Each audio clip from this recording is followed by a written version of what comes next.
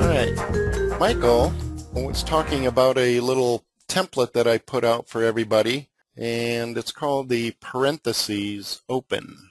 You can download this thing and then modify the text, and let's go to the animation tab here. I'll play this. So parentheses come out and kind of reveal whatever text you want to put underneath. Okay, and then at the end of this I do, well, I'll just demo it. Let's go into slideshow mode here. Okay, so it just kind of reveals, which is a nice little simple intro effect. Okay, and then it just zooms out. Okay, so let me go back here for a second. Okay, so the effect that he's talking about is this zooming toward you. He says he's going crazy trying to figure out how I did that animation, that zooming towards you and then disappearing animation. So I'm going to show that one more time. Okay, so click, zing. Oh, neat. Naylor's going to do a video Scribe review. I can hardly wait. Whoosh. Oh, are you kidding me? And then, of course, I could have my next set of content here. Well, the trick there is it's not an animation, it's a transition. So notice here is the slide with the animation. If I play this, well, that's all it does. It just does the little reveal thing. The fly-through is, again, not an animation, it is a transition. So all I did was I added a blank slide right after this, and for this slide, if you go to transitions, you'll see that it is a fly-through. Okay? I think I have it fly out. So in other words, whatever is on the previous slide will fly through to the next slide. And then, of course, on this slide, I could add my next slide's worth of content. I just left it blank, but that's kind of how the trick works. And it brings up a good point. I love doing this kind of animation.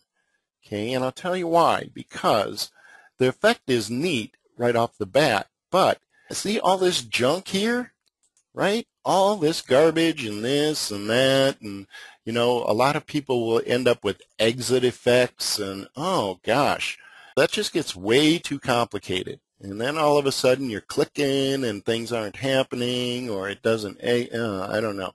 An easier way to do it is to let a transition handle it.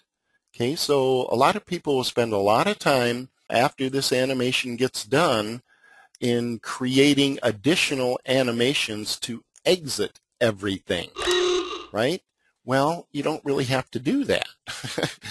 Let me go here, and what I'm going to do is, let's see if I can find a transition that I might like, or that does kind of the same thing. So maybe it's a split, or let's just do a wipe. Okay, now watch as I go into slideshow mode here.